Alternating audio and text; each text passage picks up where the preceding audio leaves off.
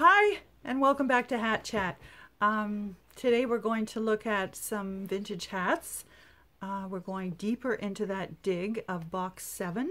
If you've been following me, you know that I'm acquiring. I'm on my way to another archive of 1,000 vintage hats. These have been stored previously in a fashion archive in Quebec, and they are from various eras. Various workmanship, various labels. So digging through box 7, and it takes a while. Imagine packing 100 hats into a big cardboard box and shipping them off. That's what's been done. But these hats are such well-made pieces that they're easy to restore. So some of them might need a little repair. Some of them might need some steaming and blocking, but they're coming along. And as I say, this past week I've dug a little deeper and I've come across some really wonderful black hats.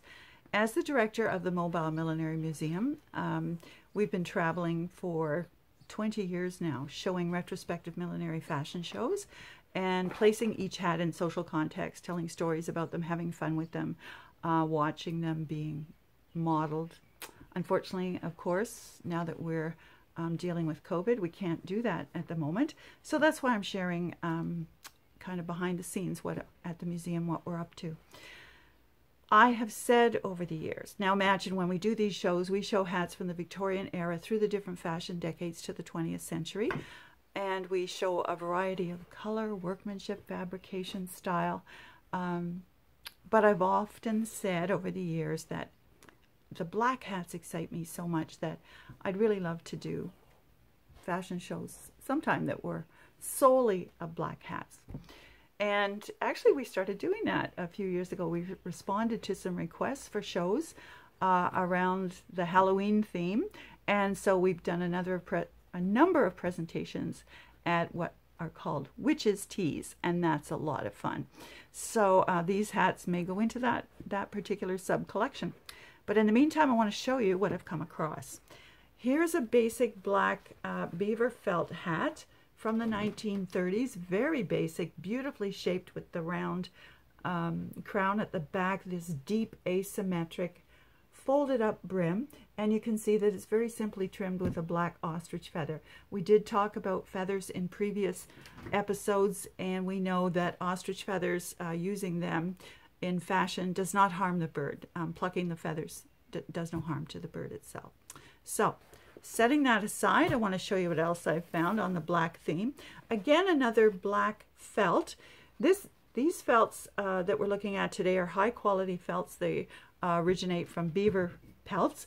We know, and actually hat makers and historians have known for eons, that beaver pelt lends itself most nicely to the felting process. Beaver felt hats are your highest quality of felt hats. You want to stay away from wool felt if you want a hat that will stand the test of time. Rabbit pelt, that's sort of a medium quality. But anyway, getting back to this piece, there's so much going on in this hat. I think it's quite a little dull. This actually is from the 1940s. There's a bit of everything on here. The veiling is quite interesting, very fishnetty, and it has banded the hat and also provided a little bit of a face covering at the front. That can look very dramatic. You know, as we travel around and do these shows, we talk to a lot of women who wore these fashion hats back in the day. We do a lot of presentations to seniors groups, and we've heard some interesting stories. One woman told me that she was wearing a very fashionable full veiled hat, a veil that came to her chin. She went out to dinner with a gentleman, and this was in summer. She dined at a restaurant in Montreal, and she remembered, of course, during dinner to lift the veil. Some ladies actually have told me that sometimes they got so used to wearing veiled hats that they forgot to lift the veil. One lady told me that she realized what she had done when she tried to put a fork full of food in her mouth. Kind of embarrassing. There aren't too many sad hat stories that we come across, but that's kind of one of them. This is even worse. This woman, you know, she dined, then she replaced the veil. She looked so elegant. She left the restaurant.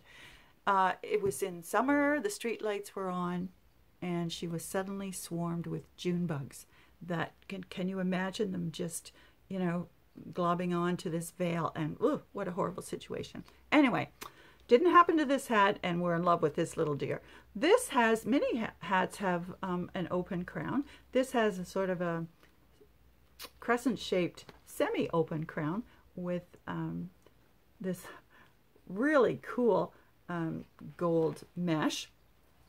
Another little feature of this hat, I'm hoping the camera picks this up, is some ruffling of black satin. So this milliner's been very creative. I'm going to tell you not a lot about this particular milliner. I noticed that the label says Lady Letty, size 22. Well, the size 22 tells us that, well, you know, that's an older hat. By the 1960s, when a lot of ladies were buying their hats for themselves, they weren't having them custom made.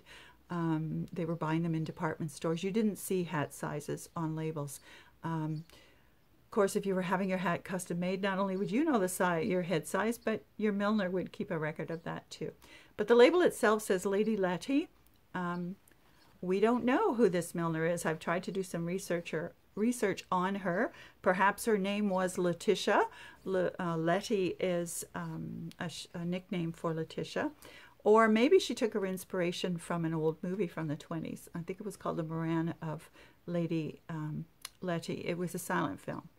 Anyway, so these hats, you know, they've got some secrets. They've got some mystery. And it's fun to kind of figure out what they're all about. Now this next one is a classic style. This is a pillbox, and I'm sure you all know this classic style. It's been done again and again in different decades with different variations, different workmanship, that sort of thing. I like this. It's very deep. It's a simple buckram form, and it's covered with organdy, black organdy, with 5 giant self-fabric roses. This would have looked stunning on a blonde. This would have... Now you want to realize that in the 60s, well, in every era anyway, hats would have to, they'd have to complement the silhouette of what you were wearing. So each decade has its sort of iconic silhouette. And when we think of the late 60s, we think of the miniskirt silhouette. And the rule of thumb in millinery then was that the shorter the skirt, the higher the crown of the hat would be. So you can just imagine how elegant this hat would have been with a little mini dress. There you go. Now, I'm also excited to show you this raffia hat. So as you can see, just about any material can be used to create a hat. This has a very high crown. This too is from the late 60s. The raffia straw is lovely and light. I love the contrast between the texture of the straw and this wide grosgrain band. And it's got a bow. And what's really cool is this is just as fresh as a daisy and could easily be worn today. I think it's pretty cool. Okay, of course, I think a lot of hats are pretty cool. And speaking of cool, this next one, another variation on the pillbox. This one you can see has, I hope you can see, the felt has been folded. So, you know, we get this sort of 3-tiered effect. It is long nap beaver felt. We know, of course, well, I don't know if everybody knows, but beaver, of course, was highly prized, and the search for beaver pelt helped open up our own continent. Historians tell us that King Charles I of England was beheaded in a hat made from Canadian beaver. The next day, hat styles for men changed the very next day. But it's interesting that historians made a point of telling us that this was, you know, his hat was made from Canadian beaver. So it was very highly prized. But it also tells me that there is a hat for every single occasion. Imagine that. What's fun, there's a lot of fun things about this pillbox, which you might think is rather a simple style. But there's so much you can do with it. Now, what I love about this is the crown. Rather than being this hat being completely circular, the crown has a teardrop shape. And if you're searching for the center back, which is where you're, you know, usually the label is there, or there's a center back seam if you're trying to figure out how the hat is to be worn, we realize that the dip or the point of the teardrop is to be worn tilted off to this side. And you can see what that does for the wearer. And again, we got this little diamond dot veiling, which is, I don't know, just so much fun. Now, the biggest excitement factor for me about this hat is the label. And I'm pretty sure that I'm not going to be able to show you that well. Maybe I'll, no, I don't think so. But it's Yvette Briand. Now, Yvette Briand, some historians, fashion historians, credit her as being Canada's premier millinery designer for a lot of reasons. And she started making hats when she was 12. She opened her shop in the 30s. I'm not sure if it was 1933, 1936, but yeah, and she remained in business. This hat was created in the 60s. Now, we have a fair number of hats by Yvette Briand, and perhaps I'll do a video some point showing that entire collection. The McCord Museum in Montreal has a really good profile on her. If you're interested in finding out more about her career, I would recommend that you go there. Now, the next hat I'm going to show you was not part of the box number 7 collection, but I did want to show it along with the Yvette Briand, because this too is an Yvette Briand. This is this came earlier in another batch, and this one is very, very early. The label, which I know you're going to have trouble seeing, is a much earlier label, and very likely this hat, this might have been from the late 1930s. Now, this style is called cartwheel, and of course it's pretty easy to tell how it gets its name. This very, very shallow crown. That was a popular style in the 1930s. And if you're worried about these blowing away, of course, you needn't worry. Most milliners put in a little chignon strap. That would sit at the back under your hair, and that would be secured. And you could further secure this with a hat pin. There's some fun things about this hat as well. If you look very carefully, I don't think you'll see it in this, but I mean, generally speaking, when you're finding or purchasing or considering purchasing vintage hats, or trying to date them or trying to understand them, take a very close look. You may find some little remnants of thread where a trim has been lost. Originally, probably was secured to the hat, and maybe someone decided to change the style or use the feather for something else. I can just picture a beautiful knife pleat feather, you know, adding a little more interest to this hat. The workmanship, the fabrication, you may wonder why someone would spend a lot of money on having a custom hat made when there were a lot of knockoffs and you could get a similar effect at a cheaper price. But understand that this hat would have been made from a bale of straw, and it would have been hand sewn in concentric circles from the center crown.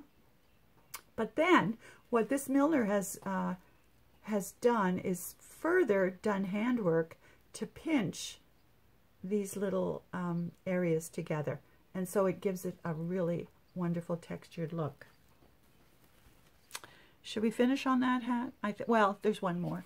The next one in the same batch, digging deeper, was this black mink.